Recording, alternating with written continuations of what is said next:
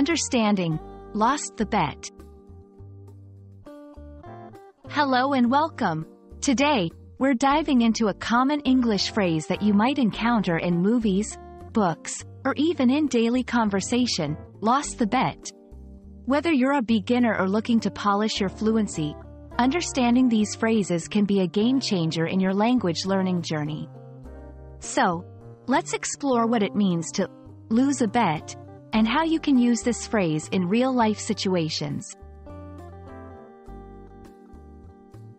When someone says they've lost the bet, they're referring to a situation where they made an agreement, often a playful one, predicting an outcome, and it didn't turn out in their favor.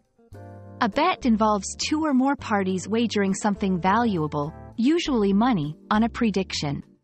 The person whose prediction is incorrect loses the bet, and as a result, has to give up whatever was at stake.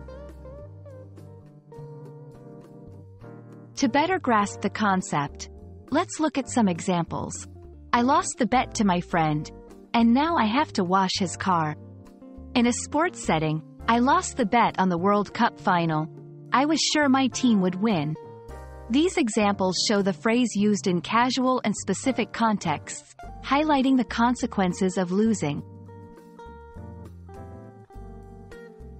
Phrases like lost the bet are important in English because they carry more than just the literal meaning of the words. They often have cultural significance or imply a set of actions. By understanding these phrases, you'll be able to connect with native speakers more naturally and navigate social situations with ease. And there you have it. Now you know what lost the bet means and how to use it. Remember, language learning is all about understanding the little nuances that make up real-life conversation. We hope this video has shed some light on one of those nuances. Happy learning, and see you in the next video.